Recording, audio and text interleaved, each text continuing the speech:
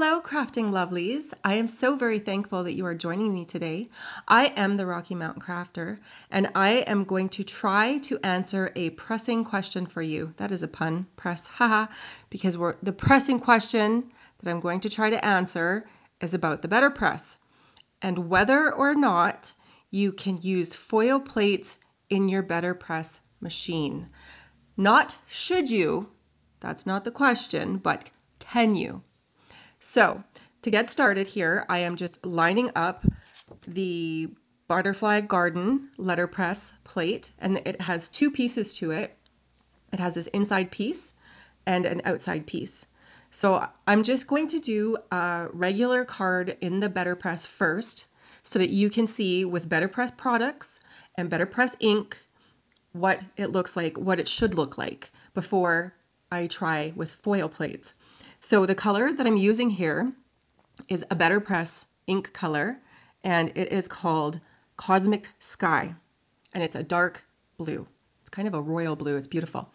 So I have 3 shims in here. The BetterPress system comes with these 3 shims. So I'm using all 3, and I've got this plate lined up in here. Now I need to get some cardstock. So I'm also using the cardstock that comes with the BetterPress system. It is called Pebbled. So this is a gray cardstock. So if it looks not white, it's because it is not white. It is a very light gray. It is very important to condition the tape because if you don't, it will rip the paper. First time I tried, that's exactly what happened. And so I'm just putting it on the edges of that cardstock, which is made of cotton. And I'm also going to use another shim. So in my Sizzix Big Shot, the Sizzix platform has this skinny shim, and I'm using that as well as the shims that the BetterPress came with. And now, listen to this as I take this off and remove it.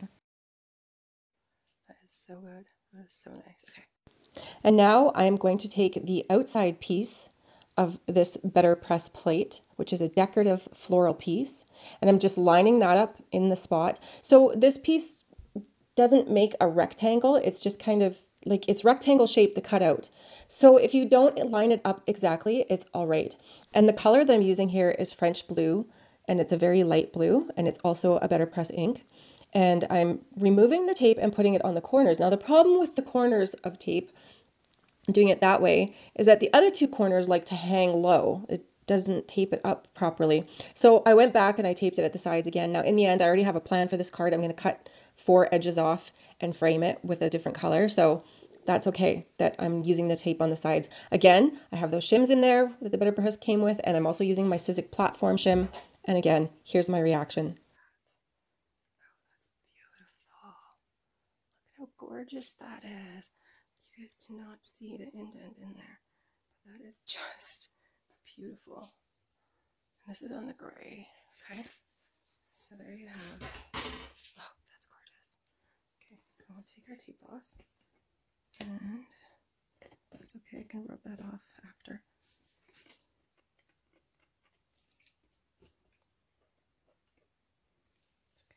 So I just spots there, and I can just put those off. It's fine. But that's gorgeous. Wow, wow, wow. Okay. The question is, because I have shims underneath the BetterPress system, when I'm using foil plates, which are only a hair thicker, I've pulled the plate here by Spellbinders PLAID TIDINGS, that's the gold colored one, and you can see it is maybe a millimeter thinner or thicker, sorry, at most a millimeter. I call it a hair. So if I'm using shims, the question becomes, if I just don't use as many shims, will it be okay? I'm going to use this blue color again, the dark blue, called Cosmic Sky. That is the BetterPress ink. Just because the BetterPress has so far worked the best, I want to get a real telltale story of using foil plates. So I'm going to stick to the BetterPress ink for this particular plate. Again, I am conditioning the tape and putting that tape onto the sides of that pebble colored cardstock and onto the BetterPress platform. And then I'm not going to use the shim of the Sizzix platform this time. I'm just using the 3 shims the BetterPress came with, and that's it. So here, I'm not too happy with this imprint actually. I think that these lines on this particular foil plate are a little thick, and so the ink is not transferring nicely. BetterPress plates have a much thinner, much more detailed image to them. So I'm going to try this plate, which is by Pinkfresh, and it's called Modern Script. This plate too has fine detailed print on it, just like the BetterPress plates do. And I'm pulling out these old Memento inks. So there's been many videos, and you can find them on Google or YouTube, about using inks that have a felt pad, because the problem with ones that have a sponge pad is that they're just too squishy and they transfer too much ink. So I'm sticking today to inks that have a felt pad. Now I just do everything that I've already done in the past, showing you guys how to put it through using the shims. I'm just doing that again. So back to the question, can you use your foil plates with the BetterPress? What did Jennifer McGuire say about it? She said, and I quote, "You can use your BetterPress plates to do foiling, but you cannot use your foiling plates to do BetterPress. That might damage your BetterPress system." Now on this one, I put a shim on top of it as well, and I am not actually very happy with this imprint. It's very blotchy, and I do attribute that to the ink. So you will see me do 2 more examples here with other inks. The next ink that I'm using is the BetterPress ink, which is formulated specifically for BetterPress plates. And it is in the color Wildberry. Again, it's a bright pink. Now, back to Jennifer McGuire's quote. She says, "That might damage your BetterPress system." So I took that word might, and I thought to myself, it's not it will, it's a might. So I'm going to take the chance. Here, sorry, just to jump back here, you see me putting another shim on top. I do find that the shim in this does work. And here's the result. So the Memento is not a good image at all, but this BetterPress is nice, crisp, it's clear. There's nothing that looks like it's watered down or faded, or it's just a perfect image, absolutely perfect. And the imprint is beautiful. You guys are probably gonna laugh at me, but the third ink that I use is Stampin' Up. So the reason that I'm using Stampin' Up ink is because I have kept it around all this time because I have little kids. And I don't want my little kids to be using my good ink pads. So I have kept all of my old Stampin' Up ink spots and full-sized ink pads for them to play with. And you know what? I love that I have those old ink pads. So I don't feel bad for it one bit for keeping all those old ink pads. And you know what? For this application, it's actually really good. So this is Melon Mambo, again, another bright pink on a foam pad. And I am using that. I use the shim on this as well. And I just want to talk a little bit again about Jennifer McGuire's quote that it might damage your system. So I took that word might and I was like, well, that doesn't mean that it will, it just might. And so I took the risk. Now, if you had a problem, I doubt that they would warranty anything for you if something did come of it. But here we go. Here's the results. So the Stampin' Up it's not quite as crisp as the BetterPress, but it is a very close second. I'm very happy with the result of the Stampin' Up ink. Here I'm going to show you guys the clear plate. So this will be the telltale sign of if you're damaging your system. So you can see the words that I just did. Now I did them 3 times, so there is a shadow 3 times, and that's why they look so deep and so ingrained in there. But everything that I've pressed with this plate has made a shadow like that, has made an imprint on this plate. Here is some words that I used earlier that are letterpress plates. And there's some more words, and the butterfly, I could see the butterfly there. I can see flowers that the letterpress came with. So yeah, the only reason the words are so noticeable is because I did it 3 times in almost the exact same spot, and you're getting a little bit of a shadow each time. So With Jennifer McGuire's quote about the might damage your BetterPress, that's covering BetterPress's bases warranty-wise.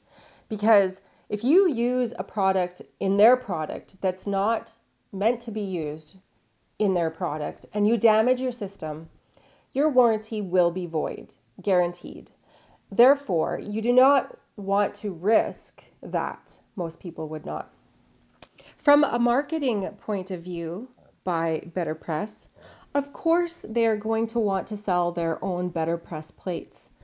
And there are already all kinds of foil plates out there.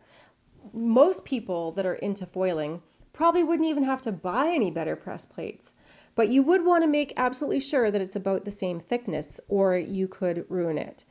So from a marketing perspective, it's brilliant. But can you use your foil plates in your BetterPress system? Yes, you can. Do you want to? That is entirely up to you.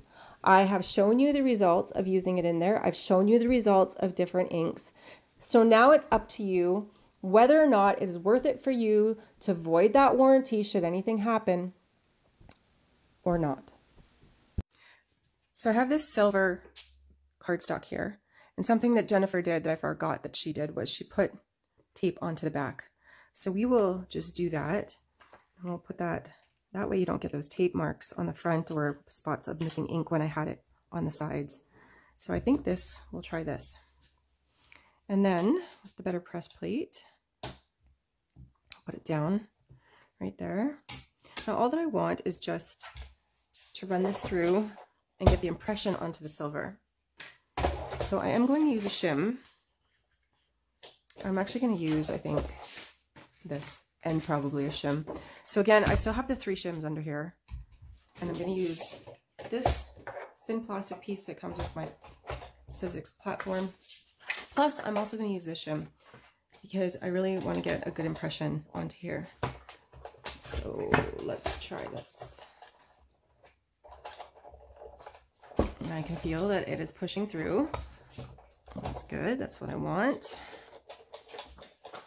I want to be able to feel that resistance a little bit and know that I'm getting a good impression. Okay. Let's take a look at what we have here. Oh yeah, that's beautiful. So then I'm going to die cut. So this is made so that you can die cut these out. Let's lift this up. The problem with ink on this paper is that it would probably stay on top. So that's why I chose not to ink it up. I just want that impression.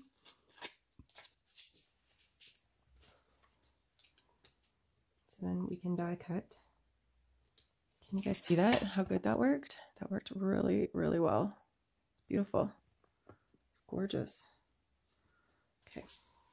And I feel like the places where the tape was there and there, like it almost cut through. Can you see that? And these are actual BetterPress plates that I used. This one here, the actual BetterPress butterfly plate, and it almost cut through. Now maybe it's the tape. The tape made it be, the tape made it acted like a shim essentially. So if you're looking for, I don't know how to put it, if that could affect your overall end result. So you just want to be wary of that. You just want to know that that could be what happens. Okay, so then I'm going to die cut this out. Get some of our tape here, line it up.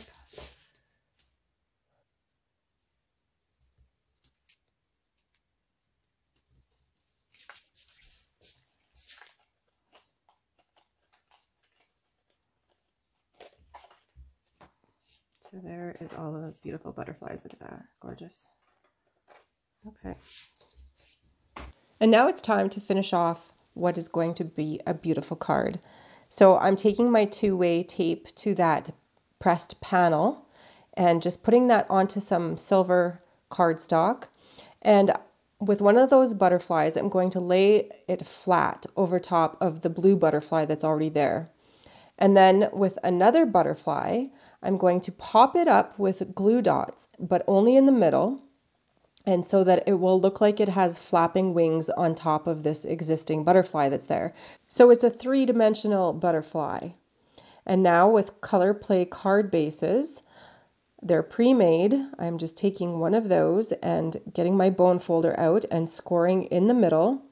And I'm using liquid glue to adhere that card panel right to the card base.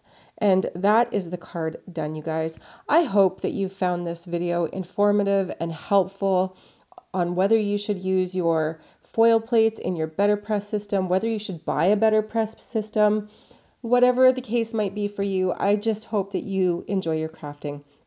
I am the Rocky Mountain Crafter, and you can find me on Facebook, Instagram, YouTube, and on my blog at .com. Please hit the like and subscribe button if you enjoyed this video today. Thank you guys so much for watching. Do take care and have a lovely week. Bye-bye.